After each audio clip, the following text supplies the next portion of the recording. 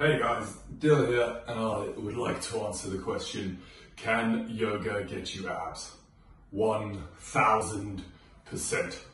Your rectus abdominis muscles, so effectively the six pack, and then on the sides you have your obliques. They are the ones that are visibly seen as the six pack. And if you think about what you do in yoga, let's mainly look at a vinyasa class. You spend so much time with your core braced, either sagittally, working through the plank, through all your variations, or through your vashisthasana, your side planks, and they are the simplest of the poses.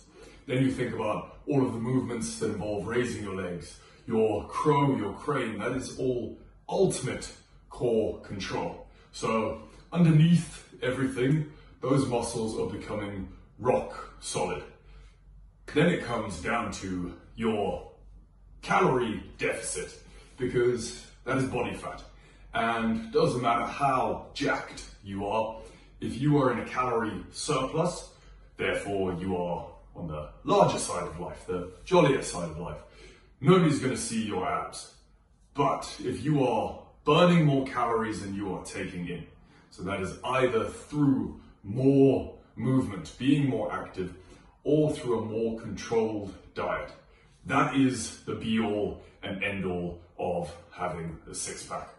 However, it is a case of people see yogis as very slight figures, we're nice and wafty. That simply is not the case. You can grow very large muscles through time under tension, the longer you actually spend in a position.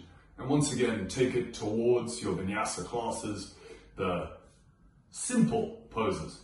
How much time a teacher can keep you in a front plank, reverse plank, any of those absolutely horrific postures.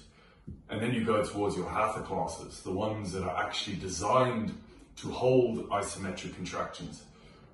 You go through the isometric, or you take it towards your negatives, your slow eccentrics, and you are going to build muscle.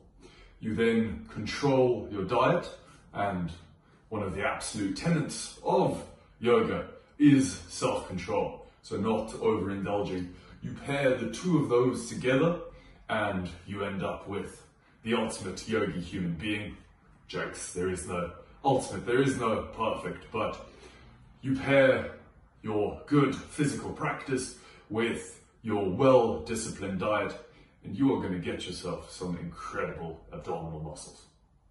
Bye!